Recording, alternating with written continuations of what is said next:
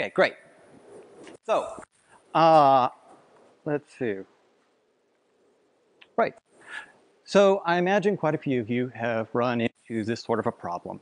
You write a grammar for your incredibly new, awesome programming language, and when you throw it at yacc, yacc gives you all sorts of errors. Now, there can be a number of reasons that this comes about. It might be you've written a grammar that is not LR, and so yacc can't handle it, even though it should be expressible in the context-free grammar. But even if you're dealing with a general system, another thing that can happen is that there's an ambiguity inherent in the language you've given. And it's this latter case that I want to talk to you about today. Now, there are a few different ways to solve this problem. You can add maybe an associativity or precedence, and if you are, you're lucky. Or you might have to rely on the fact that yacc prefers shifts over reduces, or maybe you have to rewrite your entire grammar in order to get rid of the ambiguity. Well, I'm here to tell you today that there's a better way. We can use tree automata to solve exactly these sort of situations. Now, before we get into that, I want to go over some examples of the sorts of problems that we'll see. And in order to do that, I'm going to tell you the story of Todd. Now, Todd is an average programmer. He does web development during the day. He likes to hack on projects during the evenings. And he gets the idea that he wants to write his own language in order to make web development easier. So he goes online and he learns about context-free grammars, and he finds a tutorial on using yacc. And he starts out fairly simply. He writes an expression-oriented grammar for arithmetic. He throws it at yacc. He gets these weird errors. Fortunately, the tutorial has already anticipated this and tells him that these sorts of errors are due to needing to declare the associativity or precedence of your operators. So for plus, we have to decide which of the pluses gets the root, or in precedence, whether plus or times gets them. And by adding associativity or precedence declarations, we can tell the parser that one of these two trees is not what we want. We want to reject that. Now, Todd kind of likes this because he can write his grammar and then he can come back and add these little annotations. And even better, he gets full control and choice over what he does. If he just changes the annotations from left to right or the order of precedence, he can choose which of these trees he's going to get rid of. Well, he keeps on developing. He's making progress. He now has statements in addition to expressions, and if goes along easily. But then he goes to add a warmed if. He gets more problems. And this time, the tutorial didn't mention anything about this, so he calls up his friend Alice. Now, Alice, she's not really a parsing expert, but she has some familiarity with this area. She's worked with yacc once or twice. And she explains to him, oh, this is known as the dangling else problem. And it basically boils down to, should that else belong as part of the first if or as part of the second if? If it should belong as part of the first if, we want the tree on the left, whereas if it should be part of the second if, we want the tree on the right. She then goes on to explain that yacc always prefers shifts over reduces, so in effect it will, there we go, always prefers shifts over reduces, so in effect it will always reject the left-hand tree. Now, Todd doesn't know what shifts and reduces are. His eyes kind of glaze over at that point. But he asks her, okay, but what if I wanted to reject the right-hand tree instead of the left-hand tree? Alice hems and haws a little bit and says something about, well, yacc you can't tell yacc for a reduce over a shift, and basically tells him, no, you can't do that. And this makes Todd kind of sad, because with associativity precedence, he got to decide how his language was defined. But now his tool is dictating to him how the design of his language ought to be. Well, turns out associativity, one-armed if was too much trouble, so he gets rid of that. But he goes around and reads about other programming languages. And he learns about Haskell and ML. And in those languages, if isn't a statement, instead it's an expression. And he thinks this is actually a really cool idea, and he wants his programming language to be cool, so he decides he's going to add that to his language. You can guess what happens next. The difference this time, though, is he's getting a whole pile of shifts and reduce conflicts. So he calls up Alice again. She says, oh, this is known as the ML if problem. Todd is starting to wonder how long the list of these This is known as that problem he's going to have to learn. And she says, well, it basically comes down to this. Should that +4, should that be inside of the else clause of the if, or should it be outside of it entirely? And if you want it to be outside, you need to choose the tree on the left. If you want it to be inside, you need to choose the tree on the right. And she again goes on to explain that because yacc does its shift and reduce, it's always going to reject the one on the left. That's early. There we go. It's always going to reject on the left, but he's not really satisfied with that and asks if there's another way. And she points to him to a couple of articles about, you can use some advanced features of these fancy programming systems, these fancy grammatical systems, but he wants to use yacc. He doesn't want to have to learn a whole new system. And at that point, he basically, well, there's no good answer for him. So he decides, okay, having it be an expression would have been really cool. Maybe he'll just have to live with this language being just a little bit less cool. Right, so at this point, Todd's starting to actually make some progress and getting a little bit more experience at all of this. He's successfully added function calls as well as field accesses. Then he goes to add object allocation. Now he wants his language to be a prototype-based language. So that means when allocating an object, we're passing in an expression that is the prototype for the object we're going to be constructing.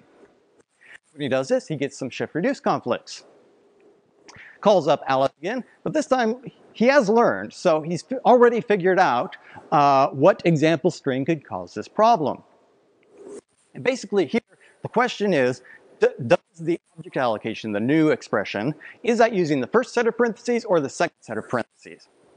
If it's using the second set of parentheses, then f.g is the prototype of the object allocation. We get the tree on the left. If it's using the first set of parentheses, .g is a function called on the result of object allocation, and we get the tree on the right. Now at this point, Alice chains up, wait a minute, JavaScript, they have operators like this. Why don't we go see how they do it? So they dig up their copy of the JavaScript standard, and they're met with these functions, which they then spend about half an hour puzzling over and trying to figure out what these are doing. They diagram the relations between the non-terminals. It's a little bit more complicated here because JavaScript has both new expressions with parentheses and new expressions that have no parentheses whatsoever. But at this point, Todd's kind of gotten fed up.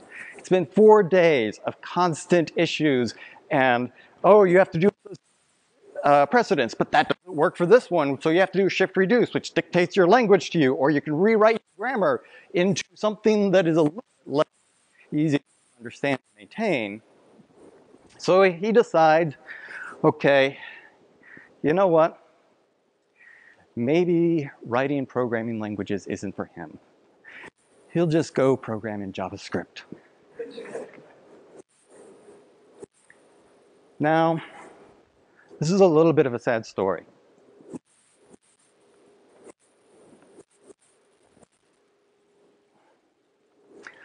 Let's take a look at each of these and see if there's another way that we could do better.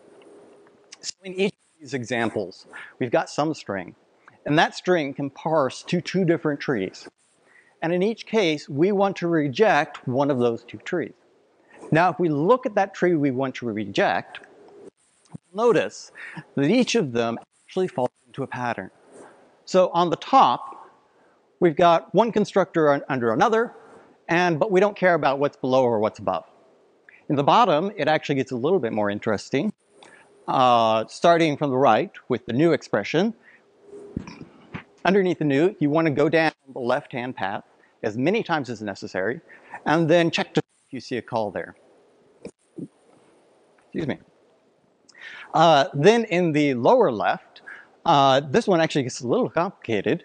We want to start at the plus, and then we want to look in the left-hand child of the plus.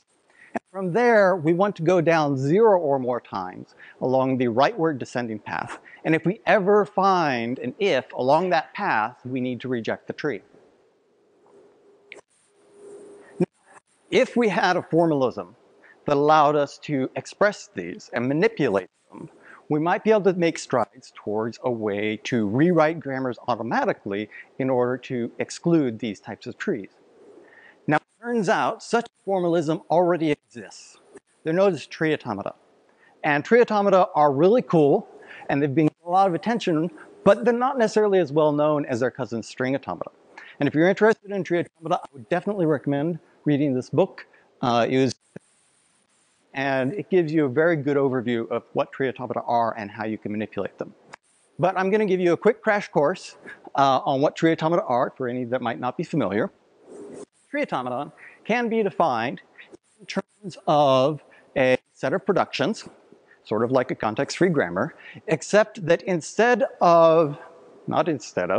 addition, we're going to label every production with a tree label constructor.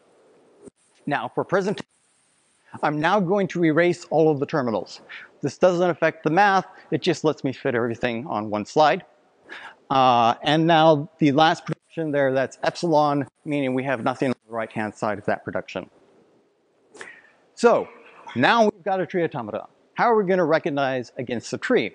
Well, we can try to generate trees that would be matched by this tree automaton by starting in some start state. Here we're going to use expressions. And then we interpret each production as a tree rewrite rule. So we can interpret the first rule as saying, okay, I can go from an expression to a tree fragment rooted with plus, because that's the label on the production, that has two children that are both expressions, because that's what's on the right-hand side of the production. So if I do that rewrite, I'm this tree, I can apply the rewrite again to the left-hand tree. I can use the second rule in order to rewrite the right-hand expression. And then to finish things off, I'm just going to use the last one, the integer case, which the integer has nothing on its right-hand side, so these will not have any children. Now that I've gotten rid of all of the non-terminals in this tree, I know that I lost my... Now that I've gotten rid of all of the non-terminals in this tree, I know I have a tree that would be accepted by this tree automaton. Now the process, as I've described it, is in terms of generation. There are other algorithms for recognition. I'm just skipping over those for now. Now there's another way that you can look at tree automata, and that is in terms of regular expressions. But whereas normal regular expressions would be looking at the fringe of this tree and just horizontally checking to see if the string we're matching is what we want, for tree automata, our regular expressions are going to be looking down the paths from the root to each leaf. And they're going to check as they go along what constructors we're going to see and specify which ones we're allowed to see. And so a tree will be accepted if and only if every path down that tree is accepted by our expression. So, for example, we could say plus, we're allowed to see one of those, and a plus is going to have children. Now what this box represents is continue matching at whatever the next sequencing or cleaning star in this regular expression is. So we'll come back to that. We can also see a star, and finally we can see integers. Integers have no children, so there's nothing in those parentheses. Now we want to be able to see, once we've seen a plus or a star, we want to restart matching the entire thing again, so we match the whole thing inside of a cleaning star. Now, the cool thing about tree automata, unlike context-free grammars, is that they can be intersected and negated. They're closed and computable. This means that at a high level, we can take our context-free grammar, apply labelings to each of the productions, write a set of tree automata that will accept any tree except the ones we want to reject, intersect those into the tree automata that came from the grammar. That gives us a new tree with that restriction. We then just erase the labels and we get back a CFG that has been restricted and avoids those undesired grammars. So now, if we go back to our examples, let's see what happens. So for associativity, we want to look for a plus that's in the right-hand side of another plus. The underscores here are wildcards that say we don't care what's underneath here. Now for this, we want to look not just at the root, but anywhere within the tree. So we're going to prefix this with, there we go. We're going to prefix this with the any wildcard. And the any wildcard steps down one layer to any child of the current node. We wrap that with a cleaning star, which means we're searching the entire tree. Now this is a tree we want to reject, so finally we apply negation to the entire thing.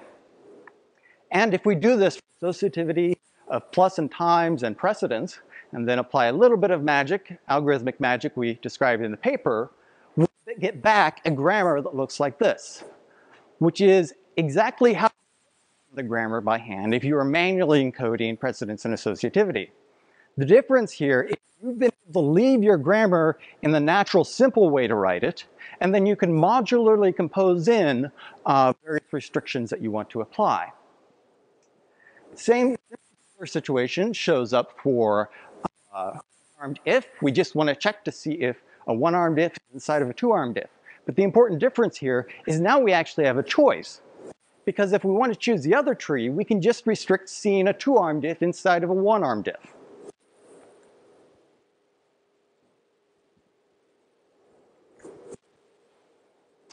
Now moving on to ML if. This one gets a little interesting because it's actually a deep pattern match that we want to do. So what we're going to do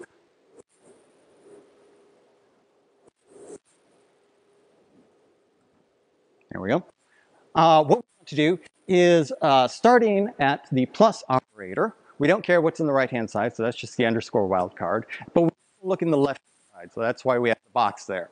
Then we're going to use this right wildcard, and the right wildcard is like the any wildcard, except instead of going to any children, it only goes to the rightmost child.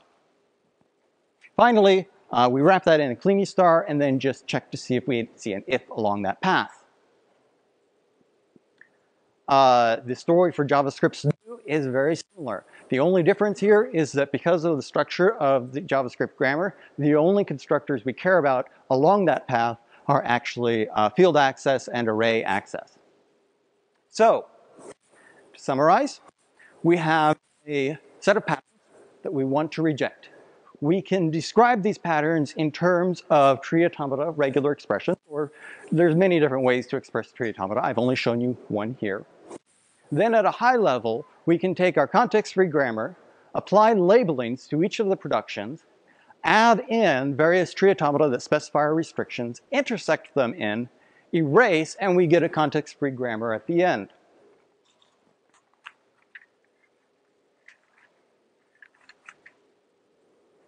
Now there's a few things I have not covered that are in the paper. We do some case studies on both C and JavaScript. We have some performance benchmarks. We show well-behavedness properties with respect to LR grammars. And there's a little bit of algorithmic magic you have to do to make sure these intersections don't take forever, but we describe. So please take a look at the paper, and I would be happy to talk to people about this or tree automata in general. I think they're actually a really, really cool data structure. And the next time you're working with the parses, maybe think about writing a preprocessor that does this. Because keep in mind, this is a transformation from context-free grammar to context-free grammar. So at the end, you can still be using yacc or JavaCC or Antler, whatever you want. And now I would be happy to take any questions.